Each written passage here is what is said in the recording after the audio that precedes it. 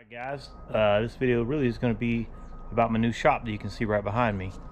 So I mean it ain't cheap in this day and age. We had to pay for all this cement, and they had to build. You can kind of see over here how much they had to build the ground up. So in addition to the cement, I paid for this. It is 35 by 40. I did get the little bubble insulation on it, but that's it. And want to say after tax and all that, it was like $14,000 I want to say.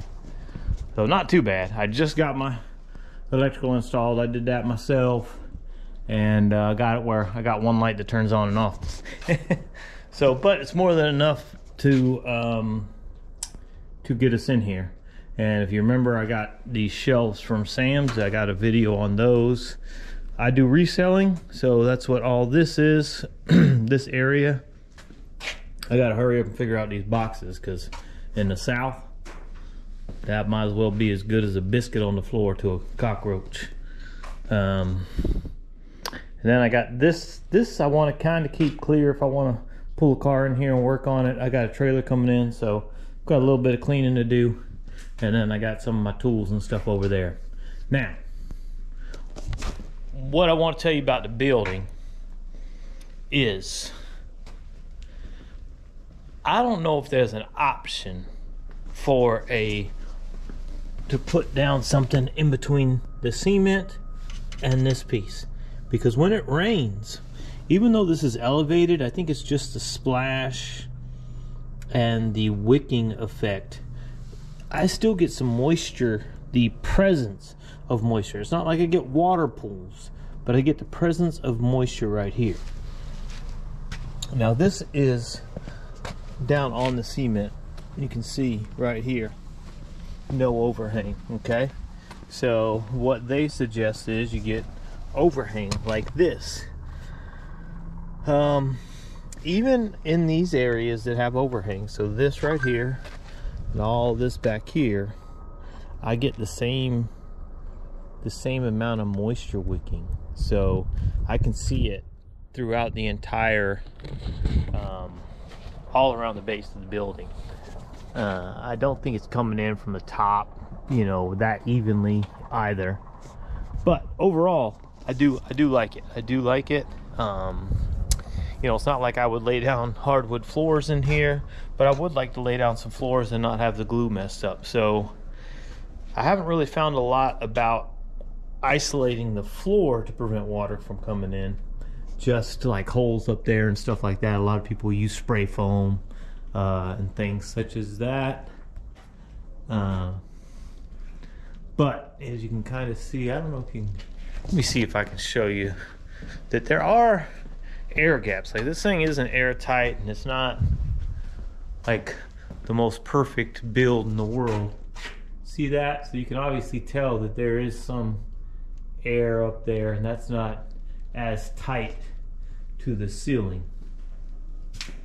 And you can kind of see down here as well. But my overall, sorry, let me get you back, bring me to the light. My overall impression for what I spent during this period of time, this is, I bought this at basically the height of the COVID, but I really didn't have a choice. We don't have any storage in the South. You don't have a basement. I only have one garage, so you really have, you know, you kind of got to buy your basement separate from your house. So we kind of knew that. We had sold our house in Colorado, and we used to put aside some because we knew we were going to need some sort of storage. So it wasn't, you know, you're like, oh, you spent all that money. Not really. It was kind of part of the house package. So it was just how much we spent on the house. Other than that, I enjoy it. These doors are super easy to roll up. I don't know if you could ever put a one-handed. I don't know if you could ever. They're balanced. These guys know what they're doing, man. They put this thing up in like 2 days. They're not playing around. They got it up, insulated, all done, 2 days. These guys know exactly what they're doing, and you can see how many beams they had to put up, everything. Oh, and everything works perfect. So I was satisfied with the structure itself. But you really got to plan out your power. You got to plan out any type of water you want. You got to pull the right permits. In South Carolina, I want to say anything over 200 square feet or 400, anything over 400 square feet, you got to pull a permit. So we did. We pulled our permit. So, and then you should pull a permit for electrical and all that kind of stuff too, if you want all that stuff in there. So you can pull as many permits as you want, but for the structure itself, they're gonna get you if you don't pull a permit, right? You don't necessarily have to pull a permit for the other stuff, but when the city guy drives, the county guy drives by, he gonna see a building and start asking some questions. Other than that, go ahead and fire away some questions if you got any questions. But the only thing that I don't like about it is the fact that like I said, when it rains, and it's not just here, you know, because you're thinking, oh well, you got cement there. This definitely slopes down, this pad is approximately 1 inch higher than my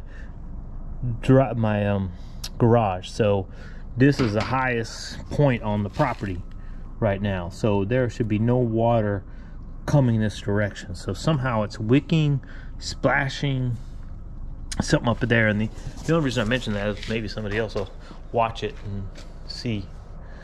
But if you're in the market for a metal building, I would I think it's good. I mean, but go bigger. I wish I would have had the money to build a 40 by 60 or 60 by 100. It is you never have enough room. My garage, I emptied everything out of my garage. My garage is still full, and now I got a full shop, so I'm not sure what my plan was. So don't forget to like, comment, subscribe. We got all kinds of stuff coming at you this summer. I'm gonna try to stick with you at least every Tuesday at the minimum. So just see what we're up to. We do reselling, we do anthill castings. If you haven't seen an anthill casting, go just search for one of my anthill castings. I'm sure I got one suggested in this video somewhere. I got reselling videos as well, and just we're gonna have fishing videos. We're gonna have everything. Definitely those 3 cars right there, the Cadillac, the 4Runner, and the Toyota. We got all kinds of maintenance instruction on those. And we also have a John Deere tractor, so got maintenance on that. So, and lawnmowers. Don't forget to like, comment, subscribe. Appreciate